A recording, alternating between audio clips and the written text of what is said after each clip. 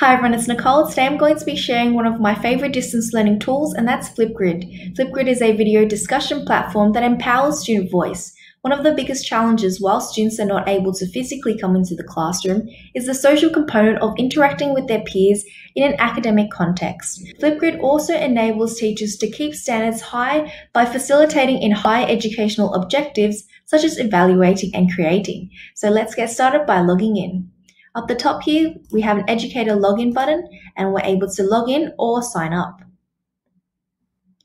Once we're logged into Flipgrid, we're led to the discussion page. The discussion page has all of our groups, which are our classes. It also has all of the topics that you've posted in the classes as well.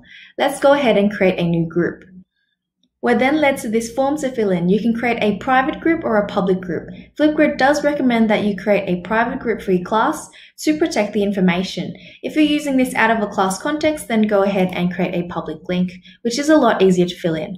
So let's go ahead and make a private group. We'll just call this one demo, and you'll have a join code as well.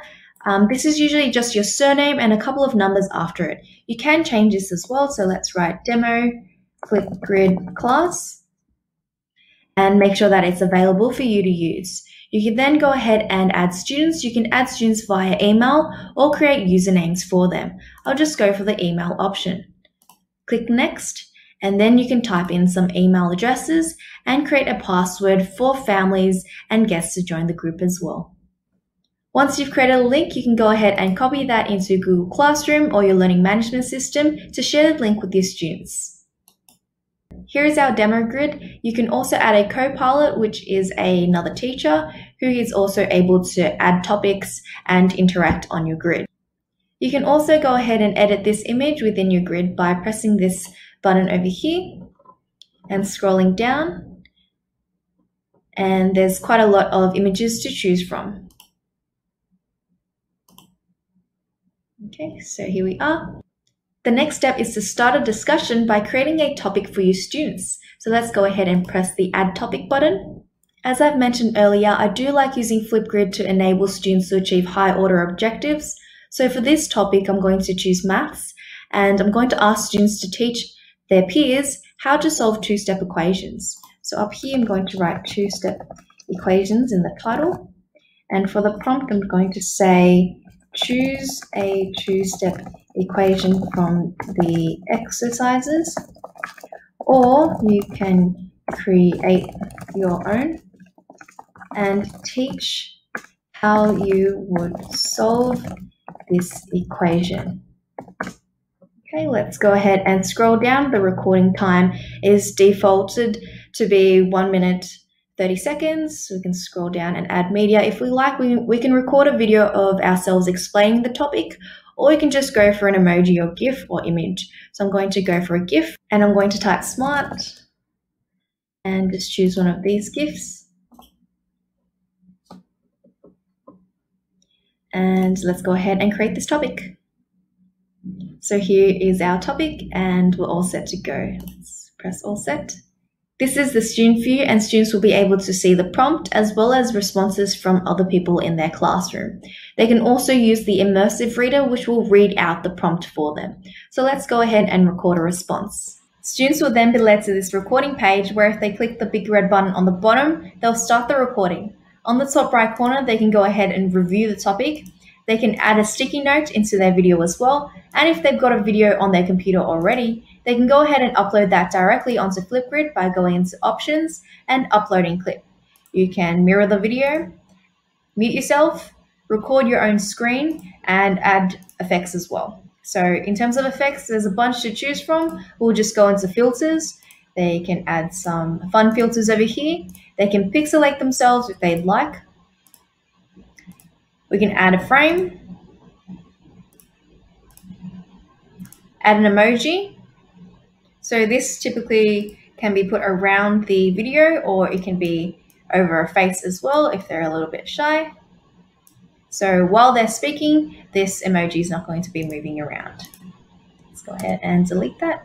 And students can also use the board function, which allows them to draw all over the board and describe a concept. So let's go ahead and draw, and we'll just write hi.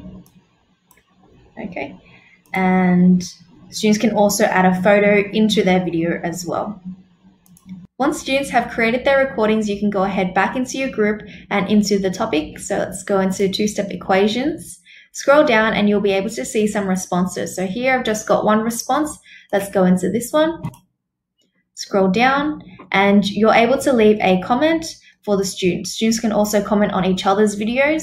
And if you'd like to give some private feedback, just go into this tab over here. You can record the feedback. You can even do a rubric, or you can leave a private comment. So this comment just goes directly to the students. So let's write testing over here. You can copy the feedback link, or you can email the feedback directly to the student. Let's move on to take a look at some other features of Flipgrid. So let's go into the second tab over here, which is Discovery. So Discovery allows you to take a look at what some other teachers around the world are doing and add their discussions into your own as well. So let's scroll all the way down so we can see topic of the day, and there are some topics over here. We can go ahead and view it, and you'll be able to read the prompts on the left-hand side as well. So we can choose one that we'd like to use. So let's go ahead to the Get to Know Me. Let's click on this one.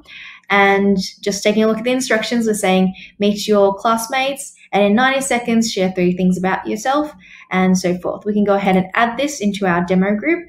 So we'll go to Demo, Next.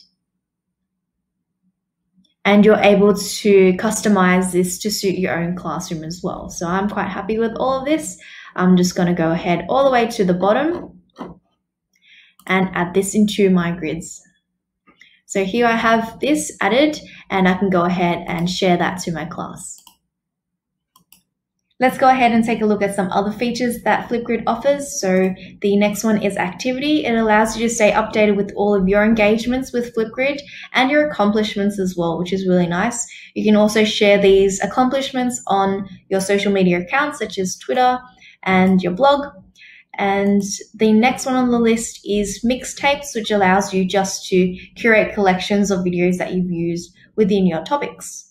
The next one is Shorts, which allows you to record videos and just keep them there using the Flipgrid camera.